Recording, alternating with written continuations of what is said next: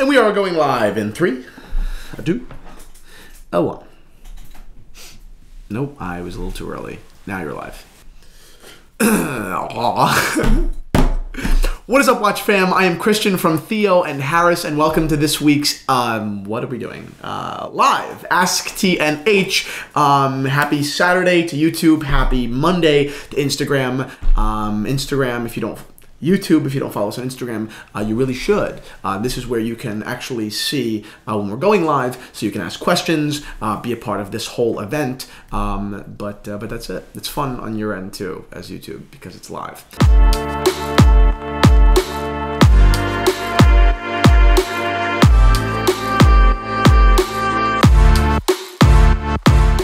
Hello, Watch fam. Hello from India. Congrats on 2,000 followers on your personal account. Thank you very much. For those of you guys who do not follow me on my personal Instagram, you can go ahead. It's at Thelonious Zerone. Thelonious as in Thelonious Monk. Not that he and I share anything in common.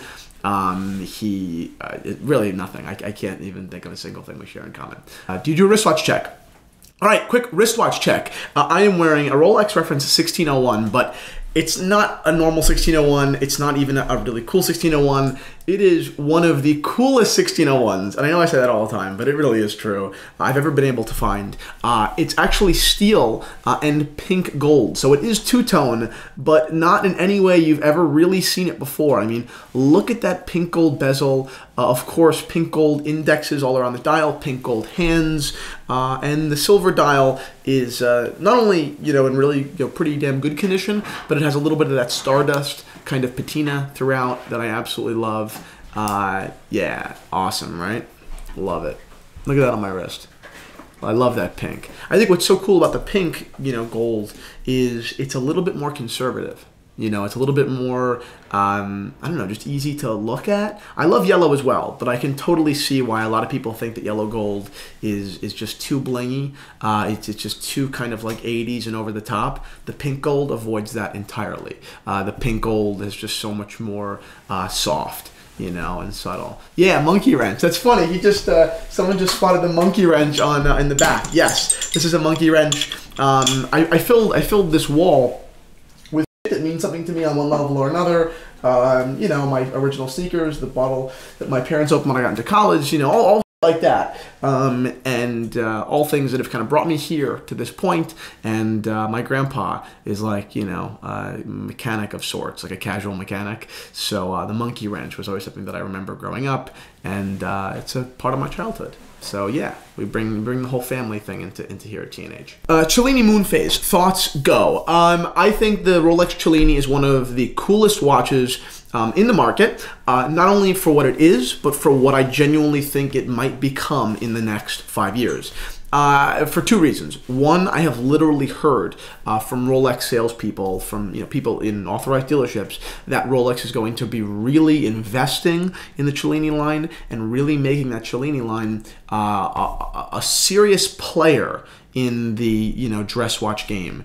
Does anyone know where they are priced? I don't know. That would be very interesting. I'd love to know where the Cellinis are priced. But basically, you're competing in the ball game that is, although competitive, still kind of laid back. Yeah, sure, you have the AP Saxonia, you have the Patek Philippe Calatrava line, you have the Vacheron and Constantin Patrimony. So at $14,000, they all kind of compete.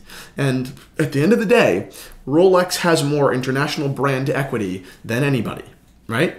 So Rolex theoretically should, with the right planning and with the right execution, make that Cellini line more important than anyone else's dress line. Like I said, via the Calatrava, the Patrimony, or the Traditional or whatever. The one exception might be the Calatrava, because the Calatrava genuinely is one of the most iconic watches of all time in that high-end world. But still, Rolex has that mass market appeal that Patek Philippe could arguably not have as much, I think. That's very anecdotal, though. That's not like, That's very anecdotal. Do you think Rolex should make more chronograph, like their vintage pieces, I'm sorry, and do you think they would do well commercially? No, I don't think, tell me more about the Cellini. Shut up, Dean. I don't think that Rolex should do, you know, more vintage, you know, inspired stuff. They don't do it. It's not their brand. It's not the direction they're headed in. They do that. They save that for Tudor. I think that Tudor should step up their line. Tudor's created, you know, really very few cool things to date since 2012. I mean, they've got the Black Bay. Awesome. I love the Ranger. I thought it was great. You know, but overall, you know, I love the chronograph heritage, the Monte Carlo, you know, inspiration, the Monte Carlo homage. But beyond that, you know, their dress models are kind of shitty. A lot of the line just seems kind of broken up. The new heritage chronograph, whatever it was called, the Black Bay chronograph, I thought it was awful looking. I really thought it was bad. So that's, you know, it's not segmented, it's just broken. It's kind of fractured, you know, in the Tudor line. So I would love to see Tudor introduce a 38 or 39 millimeter chronograph in that vintage kind of vein. I think they're totally capable of it. I think it's within their, you know, realm of possibility, and I would be very happy. So, Timepiece Chronicle, Ben, you should follow him, he's very cool, commented, what about the Black Bay Black, All Black, Super Black, Heritage, Vintage Bronze Black? And that's a great watch, and that's going to be their only watch, you know, released for next year. GVA212 wants to know, do you think Rolex will add more complications in the Cellini line or keep it simple like now? Great question. I don't know. I mean, you know, will they go into the perpetual world? I don't think so. Because once you enter that kind of world, I think you really start playing with the big boys. It no longer becomes about brand, but it becomes people that are about to spend 80 grand, and they usually do their due diligence, and they usually know really well what they're doing. You know, so I don't think Rolex will be able to compete against Patek or against Lange or against some big boys in that world. But I do think Rolex can compete within that $10,000 to $20,000 segment. The market's just different. The buyers are different. You know, they have different priorities. Vintage triple dates, yay or nay? Definitely. I love vintage triple dates. They're very cool watches. D Spodek or DZ Spodek on Instagram has a really cool triple date by Leonidas. Really beautiful watch. Go check his Instagram out. He put it on a really nice beads of rice bracelet. Very cool. Perfect 3-watch collection. I don't know. You know, it's for everyone's taste. I think I did a collection review a couple of weeks ago for someone named Ben Cleardon, a watch geek in Europe. And we did it on the Theo Harris YouTube channel. And he has 2 watches. One is the Rolex Sea Dweller, and the other is a Cartier, what's the square stepped case Cartier? Like the Centurine or something like that? Whatever it is. I forget the name of it. But these are the 2 watches for YouTube people to see the photo right here. And I think that was a very well executed 2-piece collection. You know, they're 2 total extremes. You know, it's the heftiest, bulkiest, you know, kind of watch out there that goes the deepest, you know, or one of the deepest. And you have a watch that probably epitomizes tuxedo class. You know, a watch that is probably from the brand that is most famous, and rightfully so, for that look. So that to me was a perfect 2-watch collection, but 3-watch, I don't know. Yeah. Is Explorer a good Datejust alternative? Yeah, I do think that the Rolex Explorer is a good Datejust alternative. I think that if you are the kind of person that is looking for vintage proportions, meaning, you know, 36 millimeters, that would, you know, that would work. 36 millimeter, you know, Datejust, but you don't want to have the Datejust. You know, you want something that's a little bit more sporty. Explorer I is what wins.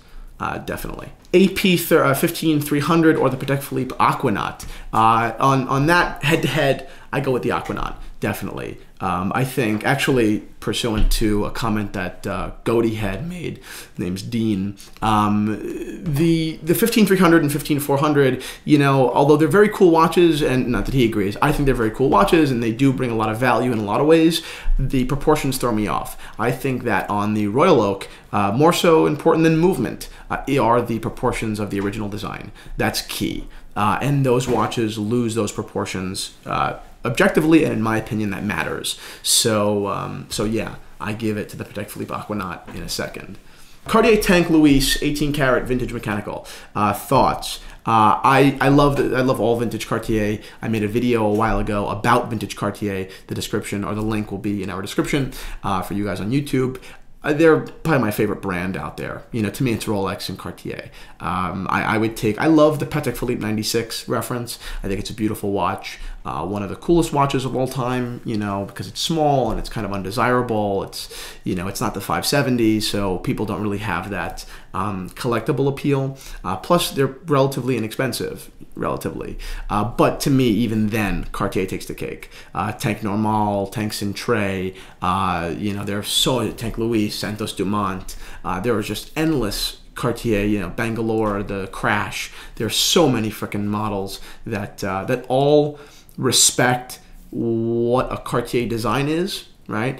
Precious metal case, white Roman dial, and inventive, ever-changing that case design. So I think that, you know, I think that's very important, that Cartier always keeps their foundational or their kind of core vision on what a dress watch should look like and consistently reinvents it. Thank you guys so much for watching this episode of Ask TNH Live. It means the absolute world that you tuned in. Hope you have an awesome Saturday. Don't forget to check out this week's Rant TNH on Monday and subscribe to this video if you enjoyed it. That's it. See you guys on Monday.